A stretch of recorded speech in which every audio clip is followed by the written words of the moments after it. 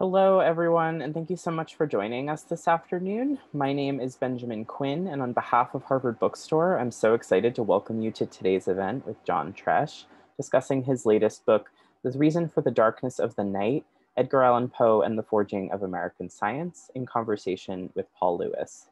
Today's event is part of Harvard Bookstore's Friday Forum series, which takes place on Friday afternoons as a way to highlight scholarly books in a wide range of fields. Though we remain digital for the remainder of our summer series, we have an exciting schedule of virtual events in the coming weeks as part of this afternoon programming and others, so do check out our website for our complete event calendar. For today's event, we will conclude with some time for your questions. If you'd like to ask the speaker something, locate the Q&A function wherever it may live on your Zoom display, where you can submit all your questions. We'll get through as many as time allows. If you go to the chat function of this presentation, I will shortly be posting a link to our website where you can purchase your copy of The Reason for the Darkness of the Night. If you already have a copy of this book or would like to contribute to this series and our store in a different way, I will also be posting in the chat a link to our website's donation function. We greatly appreciate any and all support you are able to extend to us at this time. Please note that closed captioning is available for this broadcast. Depending on which version of Zoom you are using, you may need to enable it yourself. Simply locate the button marked CC Live Transcript on your display and click through the options. And lastly, as you may know from the large virtual gatherings we've all been attending this past year, technical issues might come up. We do apologize in advance for that. If any technical glitches do occur, we will do our best to resolve them as quickly as possible. Thank you so much for your patience and understanding. And now it is my pleasure to introduce today's speakers. John Tresche is the professor of history of art, science, and folk practice at the Warburg Institute at the University of London. He is the author of The Romantic Machine, Utopian Science and Technology After Napoleon, and has written extensively on the methods, instruments, and the long history of change across science for the Public Domain Review, Anthropology Today, and numerous other academic publications. For his work, he has held fellowships at the New York Public Library, the Institute for Advanced Studies, and the Max Planck Institute for the History of Science. Today, he is joined in conversation by Paul Lewis, professor of English at Boston College and the immediate past president of the Poe Studies Association.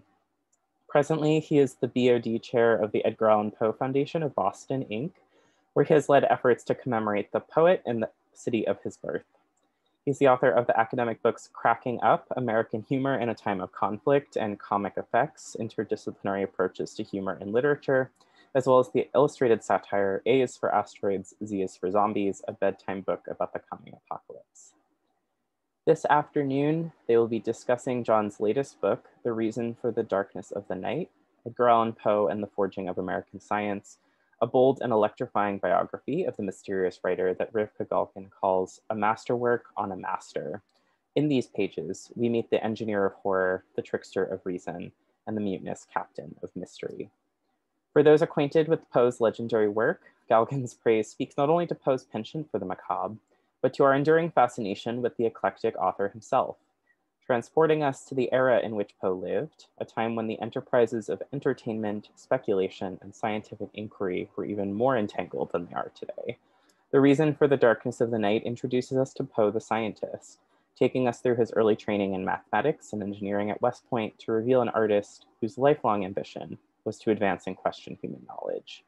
In his work, characters grapple with not only the darkness of the human heart, but the darkness of uncertainty, the darkness of reason, a gloom that John Tresche is here to help us explore today. We are so excited to be hosting this event. Without further ado, I'm now delighted to turn things over to our speakers. The digital podium is all yours, John and Paul. Super. Thank you, Benjamin, for that wonderful introduction. And big thanks to Harvard Bookstore for hosting this, to Paul Lewis for agreeing to join me in this conversation, and to everyone who's here for being here as well. We're going to start with a reading from the book. And in keeping with one of the themes of the book, I'm going to give you a little magic lantern show to go with it, to make the most of the virtual technology that we're all living with. And this is a picture that some of you may never have seen or then might not recognize, but it's a Poe very different from the one that we know from the haunted horrified daguerreotypes from the end of his life with the mustache staring out at into the abyss. This is Poe in the height of his career in the early 1840s, where he's obviously full of optimism and self-assurance. It's just after the Raven was published. But the moment that I want to return to in this reading is a bit earlier, 1842, when Poe is in Philadelphia, which saw itself as the Athens of America. It was really the center for invention, science, and the merging between those and commercial enterprise. So there's a really easy exchange between scientists, engineers, inventors, publicists, and writers. And Poe was part of that very active scene of innovation. He was the editor of several journals, and really at the peak when he was the editor of Graham's Ladies and Gentlemen's magazine. He lifted the subscriptions of that magazine from about 5,000 to upwards of 50,000 in just over a year. He was relatively happy with his family living on Locust Street, his mother-in-law, Maria Clem, and his cousin and wife, Virginia Clem. And everything seemed to be going just fine until in early 1842, Virginia, while playing on the rented piano and singing, burst a blood vessel and coughed up blood, which was a sign of consumption. And there was no cure. And from there, Poe really began to spiral downward. Perversely, he quit his job at Graham's in the middle of an economic depression and was forced to find his way really on his own. And in that very dark period of his life, he wrote some of the stories that he's most famous for. Tales of torture and guilt, the Pit and the Pendulum, the Black Cat, the Mask of the Red Death. And that's where we pick up right now. The fall of 1842 saw Poe working on his masterpiece of morbid suspense, The Telltale Heart. The tale revived the observation drama of his earlier works. It employed language and imagery from the sciences, but gave readers an experience not of certainty and reassurance, but of disorientation and horror. Opening in the middle of a conversation, perhaps an asylum visit or a trial, a narrator boasts of the sharpness of his senses. True, nervous, very, very dreadfully nervous I had been and am, but why will you say that I am mad? The disease had sharpened my senses, not destroyed them, not dulled them. Above all was the sense of hearing acute. I heard all things in the heaven and in the earth. I heard many things in hell. How then am I mad? Hearken and observe how healthily, how calmly I can tell you the whole story. The speaker has become monomaniacally fixated on the opaque eye of the old man who shares his house. I think it was his eye. One of his eyes resembled that of a vulture, a pale blue eye with a film over it. Whenever it fell on me, my blood ran cold, and so by degrees, very gradually, I made up my mind to take the life of the old man. He proceeds with cool, objective detachment toward an irrational goal. With patience and precision, he stalks the man, peering into his room at midnight with the lantern open just so much that a single thin ray fell upon the vulture eye. On the seventh night of this death watch, the old man awakens, sensing the intruder. After an agonizing silence, he stealthily opens his lantern until at length a single dim ray, like the thread of a spider, shot out from the crevice and full upon the vulture eye. At once he hears a low, dull, quick sound, such as a watch makes when enveloped in cotton, the beating of the terrified old man's heart so loudly he fears that neighbors will hear. In its detail and regularity, his description mimics the report of a meticulously designed scientific experiment. Light, long a symbol of knowledge and reason, is here associated with madness. The view of Poe's narrator is filled by a film-covered eye, not the perfectly adapted apparatus, which was taken as a sign of God's wisdom in natural theology. The darkened room he violates recalls the camera obscura, the technical core of the daguerreotype, an enclosed space into which images of the outside world were projected and reversed. Yet the light that pierces the room is artificial. The image projected is not the external world of creation, but the thread of a spider ensnaring its prey. The tale restages one of the primal scenes of modern science, Isaac Newton's experiments in the optics. There, Newton detailed the steps through which he carefully cracked open a shutter to let in a single ray of light into a darkened room and dismembered it by passing it through a prism, revealing the colors of the spectrum. Poe's tale inverts Newton's experiment, making vision and methodical reason the agents of perversity and death. He flips the heightened sensitivity celebrated in new precision instruments into pathology, allowing his narrator to perceive many things in hell. he murders the old man. Methodical as ever, he dismembers the body and buries its parts beneath the floorboards. The police arrive. He coolly entertains them, offering refreshments, placing their chairs directly on the guilty floorboards. He then begins to hear, once again, a constant beating, like a watch wrapped in cotton, his dead victim's heart growing louder and louder. The merciless pounding and the indifferent chatter of the police drive him to a frenzy until at last he cries out in horror and agony, confessing his crime. Just as his desire to demonstrate his rational calm led to the uncovering of the crime, his heightened senses gave him access to sounds that took him beyond the limits of normal experience. By detailing an act of violent irrationality in the language of scientific method, Poe dramatized the dark side of the Enlightenment, a vision uncannily familiar to Americans enmeshed in an allegedly rational economic and political order defined by ruthless competition, slavery, and violent settlement. Though usually presented back to them in soothing tones of equality, freedom, and progress, beneath the appearance of calm reason pulsed veins of terror, obsession, and cruelty. Poe gave the screw another turn. While the heart beneath the floorboards might symbolize the narrator's criminal madness, the monstrous guilt that his reason and patter cannot mask, it also echoes the ultimate symbol of method and rationality. The mechanical watch, the embodiment of Newton's clockwork universe, and the icon of natural theology and the argument from design. The tale peels back a rational surface to reveal inexplicable and irrational forces. When another layer is lifted, these forces are revealed as instruments of a deeper mechanism with a reason all its own. It also made for a damn good read. The tale has terrified school children and delighted adults since its publication.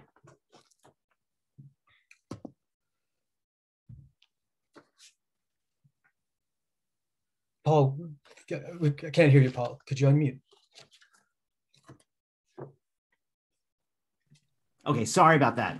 But thanks so much for asking me to join this conversation, and thanks for that reading. I had some sort of general questions, but I feel like just jumping into where you left off with the Telltale Heart.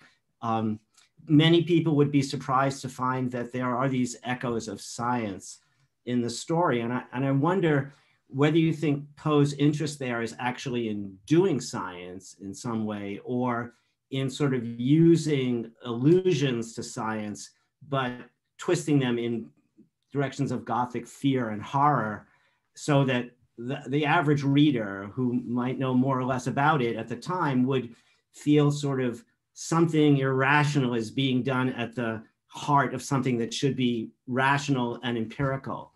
So is his interest primarily literary and the effect on the reader? Definitely. I mean, it's a short story designed to produce an effect.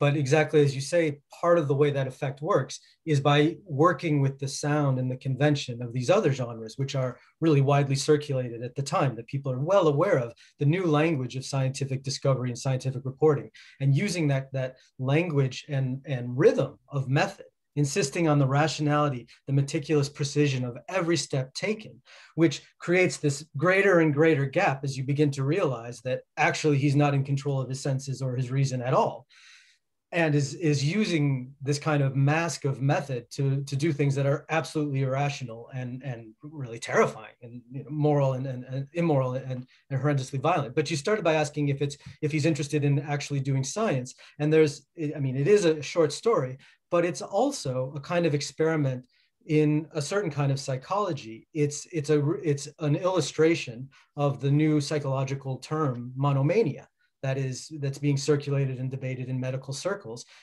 Poe knows what this is and is using the story as a way to kind of illustrate what it might be like to inhabit such a sensibility. It's interesting. I mean, in Poe is doing the same sorts of things with other antebellum norms, like in the stories about marriages that don't work out well, to say the least. He's playing off of expectations about what a regular, normal marriage would look like. So that seems to be his, whatever sort of norm he's working with. But I think the surprising thing about your book is how often he seems to be working with and against norms about science in the time. And what makes that fascinating is that science is just getting itself organized in this part of the 19th century. So like P.T. Barnum is setting up his theater around the same time the Smithsonian Institution is founded, right? So it's this world of hoaxsters on the one hand, fraudsters, and real scientists as well. Do you see Poe as kind of moving between those two sort of contending forces in American culture? Yeah, and to see them as contending, I think, is really key. That they're kind of egging each other on. You know, the people who are forming the new institutions, who are working really hard to lay a kind of national foundation for the conduct of science, are doing so in response to the kind of explosion in the public sphere, which is suddenly much more dynamic and loud and out of control than it ever had been before, thanks to the press, the telegraph, more and more public spaces. The scientists are responding to this space where there are so many spectacles, performances, speculations, claims, hoaxes and humbugs that they need to try to get control over it. And likewise, the people who are putting on these shows are learning from those scientists and taking their ideas and taking them a couple steps further, adding spin, exaggerating them, adding music and light shows and magic lanterns to them. So they're really in dialogue. And as you say, Poe is part of what makes him so interesting is that he moves between those two worlds and really identifies with each of them at different moments in his writing, even sometimes in the same text. But often he is writing in his journalism to support the movement to try to institutionalize science and to create national institutions to elevate the American culture in general. And that's very, very explicit when he's writing about literature. He's one of the people who's committed to the project of American literature that goes above all of the kind of local cliques and divisions that are there, you know, the Bostonians versus the Philadelphians versus the New Yorkers. He wants there to be a US literature that can compete on the national stage with Europe. And that's the same thing that the scientists are doing. They want to have a unified American science that can compete with European science. But at other moments, he writes along with Barnum, along with the various hoaxsters and charlatans. He writes these extremely artful hoaxes that use the language and the conventions of scientific reporting, which he did in other moments of his career. He was one of America's first science reporters, uses their conventions to make claims about discoveries or inventions that never happened. He claims that a balloon crossed the Atlantic when, of course, it hadn't yet happened. He's got this, he describes in the Facts in the Case of Monsieur Valdemar, this incredible experiment where a dying man is kept alive for 7 months by being mesmerized. And his mind's alive, intact, but his body is slowly decaying. And when the spell ends, the body collapses into a pool of unutterable putrescence. But yeah, he's really moving between the two. Yeah, right. I mean, in the Facts in the Case of Valdemar, it often strikes me that he's also kind of teetering between comedy and horror, right? Because when Valdemar is lying there over that 7-month period, they wake him up every now and then. And he says things like, no, don't do this. I am dying, or I'm dead. So, you know, like, sure you are. But then it does go very, very soggy at the end. So let's talk about mesmerism, because that's at the heart of that story. And it seems to me that some of these pseudosciences in Poe's time kind of morph and adapt so that people now, especially if they are so inclined, you know, can make the case that something like mesmerism actually had a basis in empirical reality. The same thing with phrenology. And I'm wondering whether you see kind of Poe's take on, say, mesmerism as being interesting in response to the general uproar and controversy about it. Yeah, he went where there was controversy. If it wasn't the controversy yet, he'd start one there to draw attention. I mean, he was very skilled at working in this new media environment and creating, you know, little squabbles that would generate a lot of heat and visibility. And mesmerism was, you know, massively controversial, in part because the people who were advancing it were so assured of its scientific validity. I mean, they followed all the conventions of science. They followed all the arguments of, say, experiments in electricity and magnetism. And it was by very gradual steps that they said, what they're doing is just a little bit beyond what we've discovered in electricity and magnetism. And it goes, in fact, through these gradual steps across this enormous divide to allow us to have an experimental science of the mind. which, that sounds great. That sounds fascinating. And it was presented in this way. The way they demonstrated it was through these shows or these demonstrations that were meant to be kind of scientific experiments in front of the public, but they were also incredibly entertaining. I mean, you go and watch someone get put into a spell, and then, you can make them quack like a duck if you want, or obey commands, or speak with dead ancestors, or read books in languages that they didn't know, or see things happening across the world. And it was great spectacle, and Poe loved that, and also took the philosophy of it quite seriously.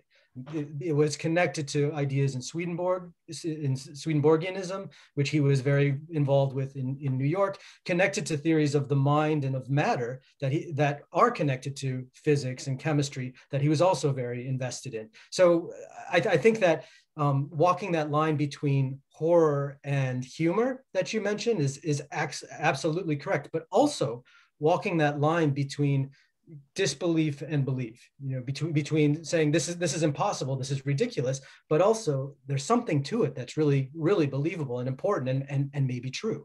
And he kept that option open. He kept that oscillating.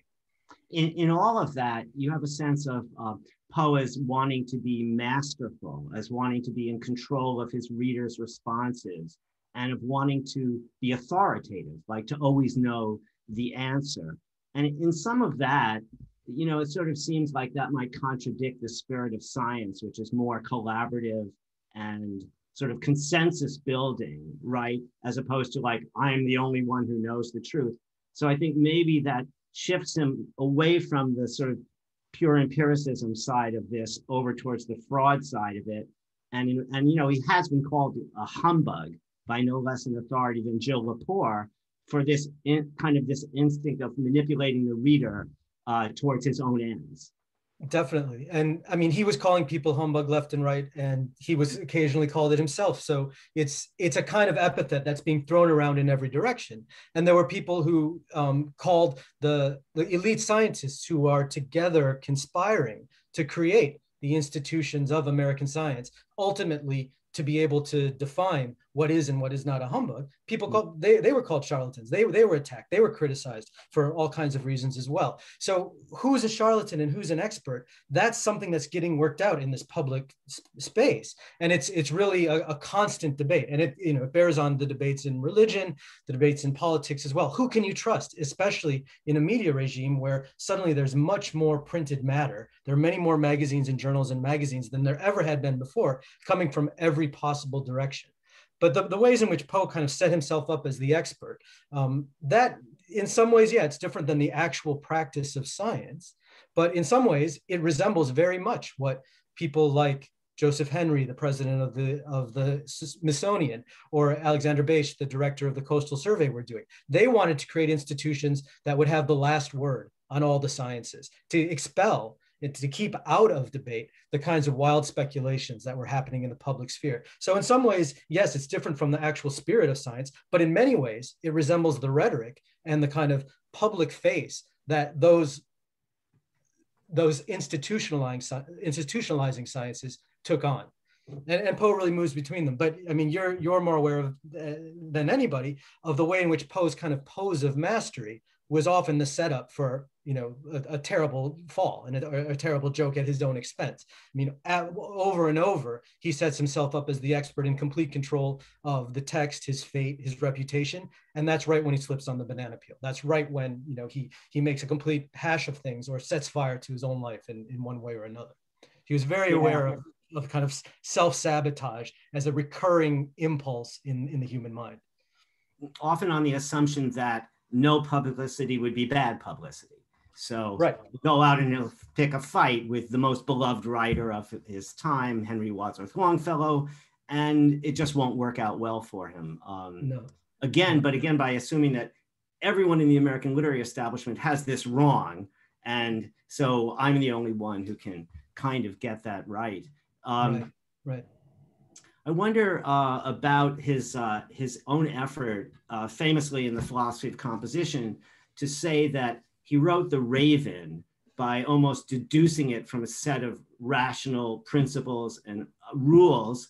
Most people haven't believed that, but it seems like an attempt to sort of put the mantle of science around the creative process, and to claim that the writer, the skillful writer, is so in control of the materials that he can completely determine the effect on the reader. I wonder whether you see the philosophy of composition as one of his hoaxes, along with Valdemar or the balloon hoax.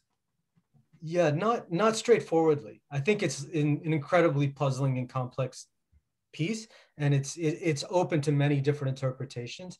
And I think that's why it's so lasting. Some people have said, well, of course he's making this up. You can't have a set of rules or an algorithm that creates a poem. Otherwise, if you followed them, all you do is write the Raven over and over. Right? And of course, he didn't proceed in that way. He must have had some kind of inspiration.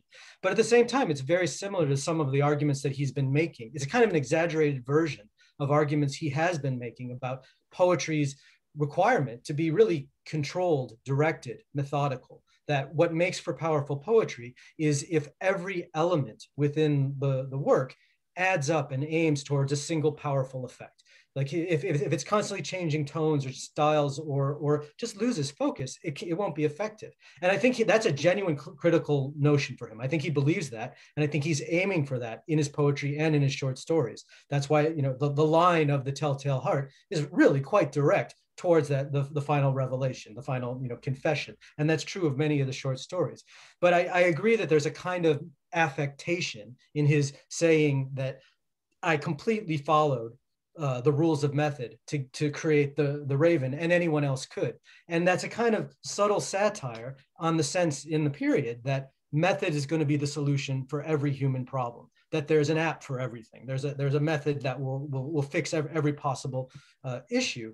And that is an idea that's become strong in the sciences at the time, because the sciences were had progressed a lot in the previous 50 years. They'd each developed along their own kind of routes, but as they progressed, they got more and more specialized. So it was harder and harder for someone who knew chemistry to understand what was going on in biology or going on in astronomy. And people outside any of those would have a really difficult time knowing what they all had in common. And the thing that people begin to trot out as the thing that all sciences have in common is method. So there's a real interest and excitement around the idea that there might be a single scientific method that can be applied to every domain of knowledge. And Poe's kind of taking that idea and saying, well, if that's true of all the sciences, there might be a science of literary criticism. There might even be a science of poetry, of writing poetry. And Well, I was going to say, and that's sort of the way Poe explains his invention of the detective story, that first you create the mystery, then you explain how the detective solves it. So that's that same kind of method is there, right? Yeah, and the idea of writing backward, which he uses quite a bit, that you start with the outcome, or you start with the effect, or you start with what already happened, and then layer the series of events that allows you to go seemingly inevitably towards it. And that sense of reversibility, that creating something is the same thing as deducing the steps through which someone created it. The reversibility of analysis and imagination shows up over and over in his writing. And in a way, that's the kind of, the partnership of science and art that I think he's really developing as a kind of scientifically interested romantic, member of the romantic generation, or the second romantic generation. He thinks science and art really do go hand in hand. So, and if you kind of carry that forward to our strange time, then you think about people who are using artificial intelligence to write jokes. That's a thing that's going on. And obviously various other kinds of literary language. So maybe this notion, even though Poe could not deduce the Raven from principles of pure reason, maybe there's an AI out there that will write, the Raven 23rd century. Yeah. I think that's entirely possible. He's one of the first people to have a kind of reasoned critique of the possibility of artificial intelligence in Maelzel's Chess Player, which is this essay he wrote when he was in Richmond in his first job as the editor for the Southern Literary Messenger. There was a traveling show of a robot automaton that was allegedly capable of beating almost every competitor at chess. And the introducer, Maelzel, the guy who presented it, said this is a pure machine, and I won't explain to you how it works, but I'll open the doors one by one and show that there's gears inside it, loads of mechanism inside it. And Poe wrote this article to say, for all these reasons, the mechanical aspect is being massively exaggerated to hide the fact that there has to be a human hiding inside of it. And chess is very different than a mathematical problem. It's too complex for anyone to program mathematically or mechanically. He turned out to be wrong about that, but he did have a very strong argument for what the limits of the mechanics of his time were. There's also a machine called the Eureka machine, which shows up in 1845, which I think is one of the inspirations for the philosophy of composition, which is a machine for producing Latin verse, which he would have read about and said, whoa, if they've actually built this, why couldn't I have reverse engineered this to write the Raven? So I think, I think it's entirely, I think he's an extremely interesting person to think with, to understand the history of information theory, artificial intelligence, what are the limits of the machine and what are the humans? And you may have seen the famous Chomsky bot that was going around, a few years ago, which is you enter any word in and it randomly generates language that sounds like a text written by Noam Chomsky, because there's a specific jargon for Chomsky. And I think it wouldn't be too hard to write a Poe bot like that, to use the kind of quite rudimentary AI to create a program that sounds just like Poe, either the poetry or his critical writing. That's hilarious. I could use Matzel's chess player to deal with my 9-year-old grandson who's getting pretty good at the game, There you go, just wind him up. Yeah. So 2 books you talk about that many people who know Poe a little won't have come into contact with is this book that he wrote about seashells, conchology, and of course, Eureka, which is, in his own point of view, his crowning achievement, the last major work of his literary career, but not all that readable, although maybe because it does try to answer such profound cosmic questions. I wonder if you want to talk about either of those. Well, or both. The conchologist's first book he wrote right when he got to Philadelphia, in that kind of mix of science and publishing that really sustained him for years there.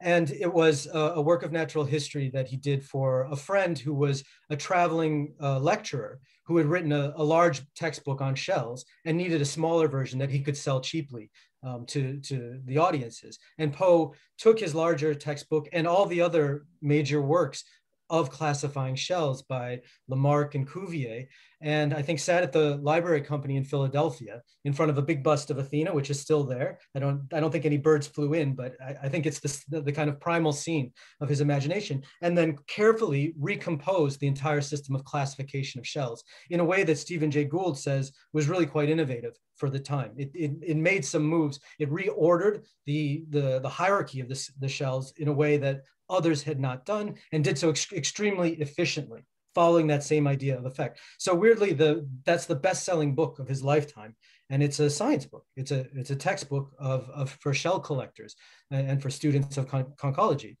And Eureka is a much stranger beast. And yeah, as you say, he saw it sometimes as the kind of crowning achievement of his life, sort of where everything was heading. He wrote it in 1847 and 1848, and it's a cosmological treatise. It's a history of the universe, and a very radical one, which is based on the debates in astronomy, the debates in physics that are happening at the time, especially in the kind of growing clash between purely scientific, natural law-based stories of the evolution of the universe and the more traditional theological ones. And just a few years before Poe writes Eureka, there's a book called Vestiges of the Natural History of Creation, an anonymous book, which is a huge bestseller that everyone is reading and debating, in part because they don't know who the author is, whether this is just some crank or some amateur or a scientist who's writing behind the cover of anonymity. And that's a book which explains the origin of life on Earth, including humans, as just the unfolding of mechanical laws. And Poe kind of takes off from that controversy, takes off from a lot of the ideas in Vestiges, especially the idea that our solar system formed out of nebular clouds, and then runs with it and basically tries to think the thoughts of God as God created this amazing machine, which is also a poem, which is also an artwork. And one of the really striking things about this, as you say, difficult to read text, is that he's using some of the principles that he's developed to analyze a good poem, to understand how Dickens wrote his stories, or how Wordsworth created his poems. He's using those same kinds of principles to evaluate how God must have designed the universe. And in a way, God is just the ultimate poet, and Poe is kind of just a few steps behind him, thinking his thoughts along with him. And he thought it was going to revolutionize physics, philosophy, poetry. He thought there'd be a run. He asked for 50,000 copies to be printed, and the publisher said, let's just do 500. And even those didn't sell. And during his lifetime, it didn't have much of an effect, but it's a work that's been picked up many times afterward by Paul Valéry, the French poet, by Isaac Asimov, the science fiction author, and then in the 20th century by physicists who are realizing within it are germs of a lot of the ideas of the new physics, of relativity and quantum mechanics. And there's even a good case to be made that the founders of the Big Bang Theory were familiar with Eureka and really followed its plot from a single particle rapidly exploding outward to the reaches of the universe. George Lemaitre and Alexander Friedman, who are who invented the Big Bang Theory, would have known Poe. Friedman was a big fan, and Lemaitre was in circles that would have been well aware of what Valéry was doing with Poe. So I think there's this weird possibility that Poe kind of helped invent modern cosmology in this difficult to read poem / cosmological treatise. That would be quite a payoff for those scientists who made their way through the text of Eureka, unlike weary English graduate students who sort of struggle their way through it without the benefit of getting to invent the Big Bang Theory as a partial result of it. Yeah. Yeah, and I do my best in the book to give a kind of clear line through. I'm borrowing from Barbara Cantalupo, who's a Poe scholar, who compares Eureka to a magic lantern show, to a scene of popular science, and all the changes of perspective, all the kind of changes of tone, and the kind of visual language that he uses is really mimicking some of the moves of magic lantern show performances. And I think that switch, to not try to read it as just a kind of dry text explaining everything, but to understand it as a kind of spectacle, a kind of literary spectacle, helps find the line through.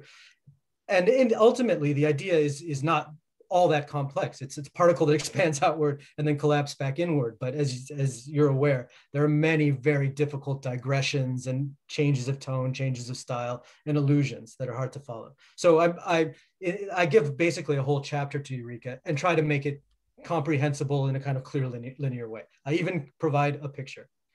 No, and I think you do actually, and I think the book is going to be particularly interesting to people who know quite a bit about Poe, but not so much about the history of science, and people who know a lot about the history of science, but not so much about Poe. And that brings us to a lot of potential readers.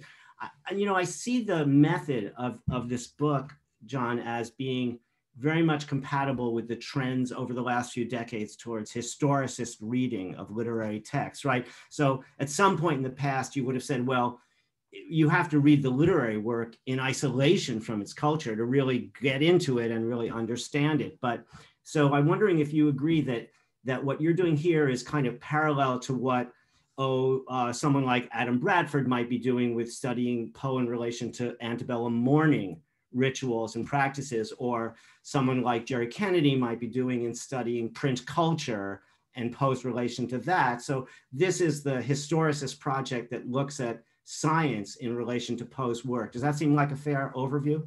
Yeah, definitely. And I've learned so much from the scholars before me who have been making this move.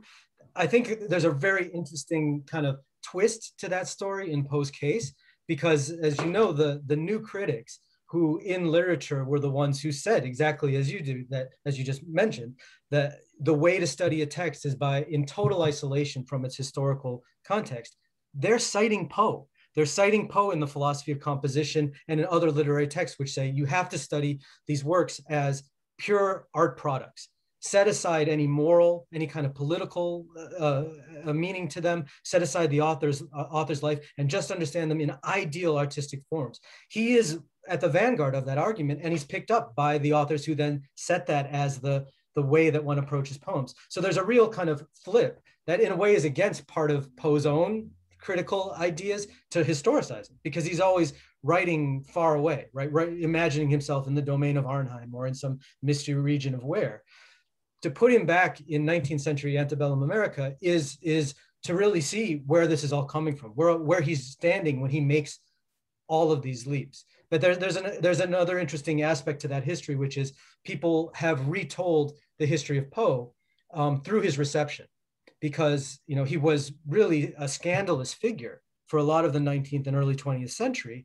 But it's only because there were French authors who took him very, very seriously, Charles Baudelaire, Valéry afterwards, that he began to be recognized as a very important, serious author. So there's a famous work called The French Face of Edgar Allan Poe, which tells that history. And then there was a landmark book that came out 25 years ago, The American Face of Edgar Allan Poe. And those are many of the authors that you're mentioning who said, we need to bring him back to that historical setting and see exactly what the sources are. What's he reacting to? What's he fighting against? Who are his allies? What's the scene in publishing and in print culture and reprint culture, copying culture? Meredith McGill's arguments about recopying is defining what an author is and making it very difficult to know who an author is. And yeah, I'm very much following that. And that's a trend in history of science, likewise, to take the ideas and bring them back to their historical context. Interesting. And also just to sort of finish that line of thought, I mean, the invention of the internet and the access, especially the sort of migration of literary archives onto the internet, makes it possible for the density of analysis, say for a particular writer, we can snap with a click of the mouse, we can see every version of some Poe work. We can find text, we can look at the magazine that it appeared in. So I'm just saying that the quantity of material that's available makes for this really fascinating texture. And you get a lot of that into the book on the subjects that you pick up.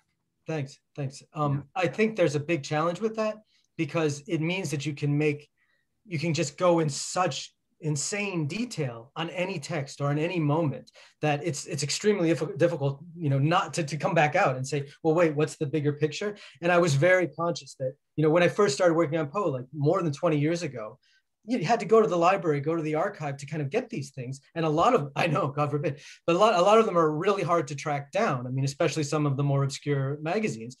A lot of these now, not all, but a lot are available online. And so I trying to balance between the trying to get the details, find all the sources, find the echoes and the ripples, but also kind of keep a bird's eye view to follow the trajectory of his life and the historical context as it changes through his, fortunately for a historian, short life. I mean, tragically for him, of course, but if he'd lived for another 40 years, I'd have really had a job on my hands. But to kind of keep that kind of big picture of what the changes are, keep track of that. And that's the hard thing about, obviously, a hard thing about a biography. As opposed to kind of a close study of a few articles, a few essays. Yeah, seems like it might be time to open this up to questions. Great. Benjamin, are you going to come back in for that? I am, and here I am. So we have a bunch of very great questions. So I'll just kind of go down the list. So here's this first question.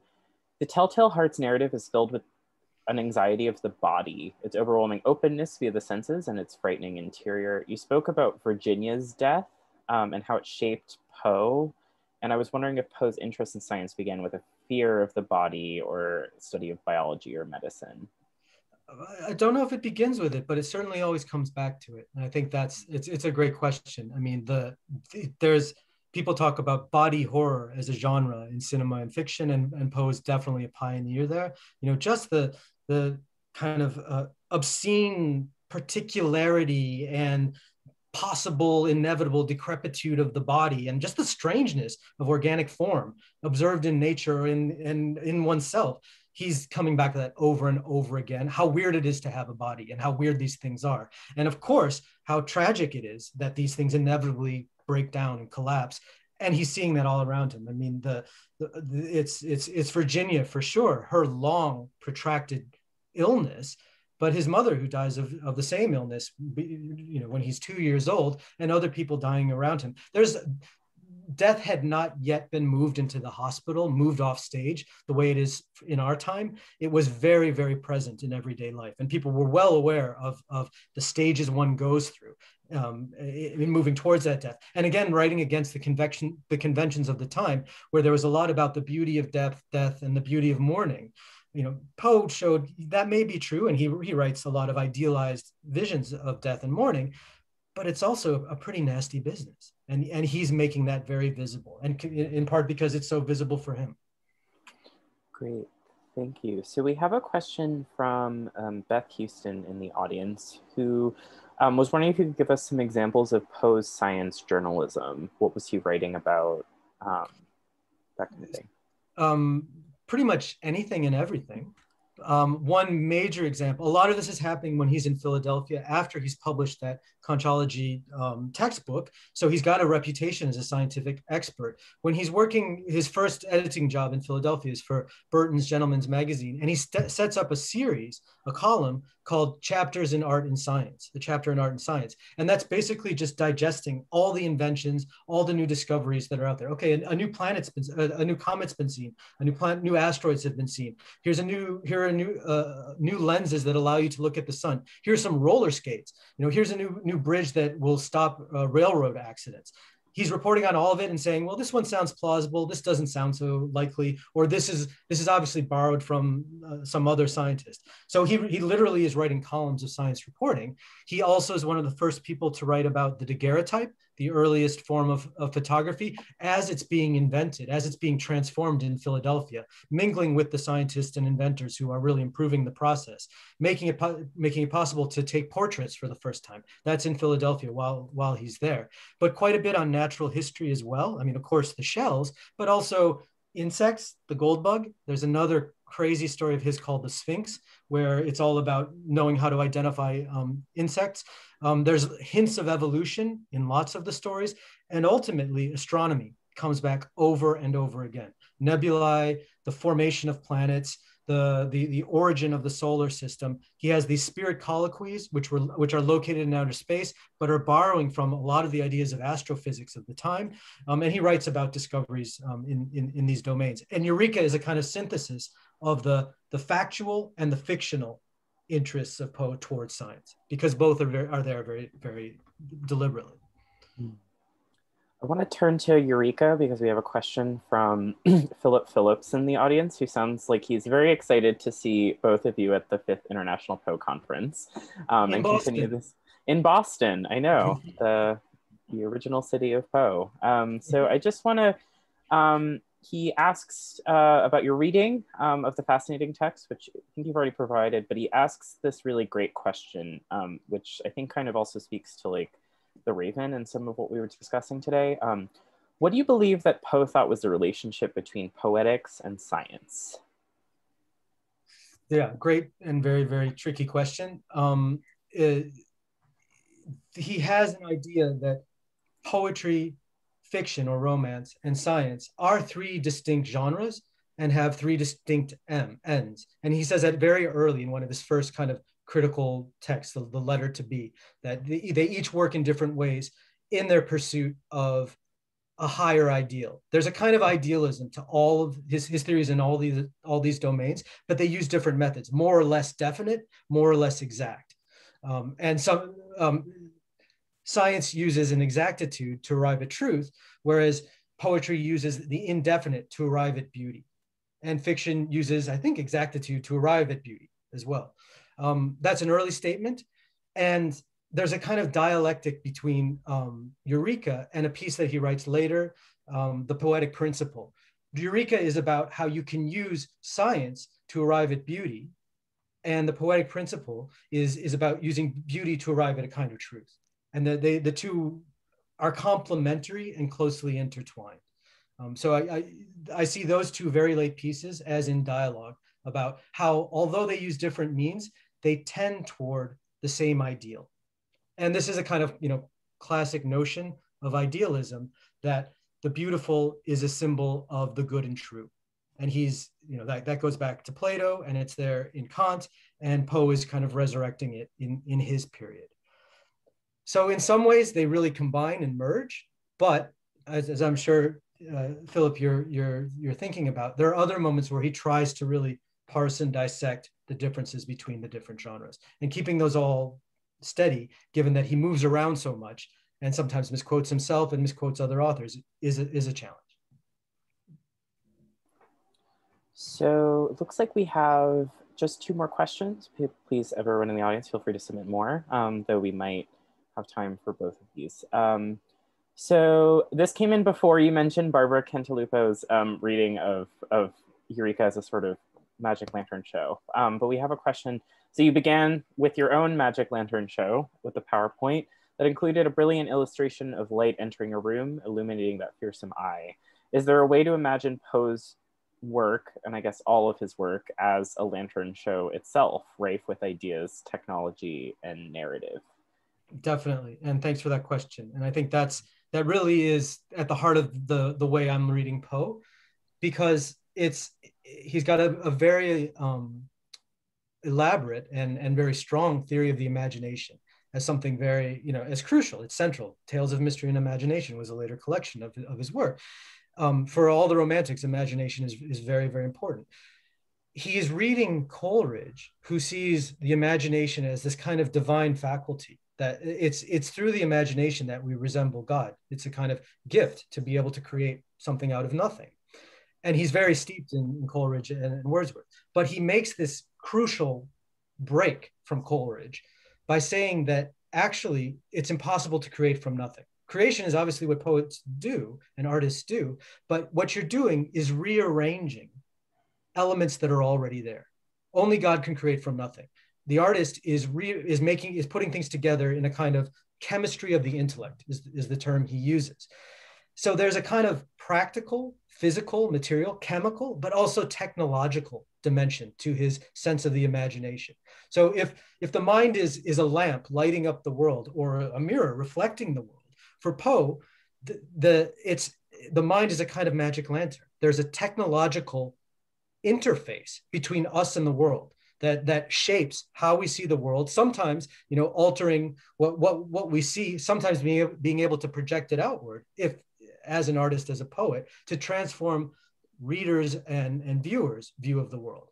Everywhere technologies of audio-visual amplification show up in his work as a kind of theme for what I think he's doing. Where ideas are entering our mind into the kind of camera obscura of our minds, being reversed, being combined, and then projected outward again in artworks. And literally, magic lanterns are the most advanced AV technology of the time.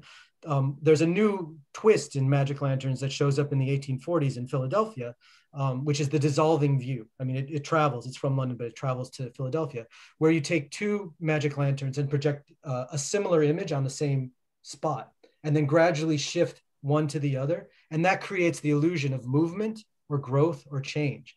And so the dissolving view is a kind of early camera, an early cinematic projector. And there are many stories that he writes that are kind of dissolving view magic lantern stories. Even reviewers saw this. They said about his Tales of the Grotesque and Absolute that this is an amazing presentation of the magic lantern show of the imagination, of a colorful imagination. So it's a very on point question. Thank you. Sure. So Paul, it sounds like you have one last question you'd like to ask. Yeah, there's something in the back of my mind, John, which is about sort of your point that Poe is interested in these horror stories with these unreliable narrators, in something like the psychology of the abnormal or criminal mind. And I wonder, and I do think that's one of his real achievements, this kind of, in the world of fiction, the way he managed to sort of develop the notion of the unreliable narrator. Yeah. And I think that's one of the things that makes some of those stories so interesting to young readers, oddly enough, because they're sort of moving out of this world where literature is kind of preachy and straightforward, and suddenly they run into this. But I'm wondering, how much do you think he actually achieves in the realm of abnormal psychology? Like, how differentiated are his killers, having different sort of causality? Or I don't know. For me, that's been a real question. I don't know that there's an answer. Yeah, I don't have an answer, and it'd be very interesting for like a contemporary criminologist to read Poe and say, what's the difference between this version of monomania or this version of, you know, paranoid disorder? They do tend to be quite similar in the flavor of their paranoia and kind of, you know, their obsessiveness, but probably you could make some distinctions among them. I think there is a strong argument to be made that our theories of psychopathology do owe a lot to Poe, because, you know, Freud was reading all the fantastic authors that Poe was reading. E.T.A. Hoffman's his big source, but he was aware of Poe as well.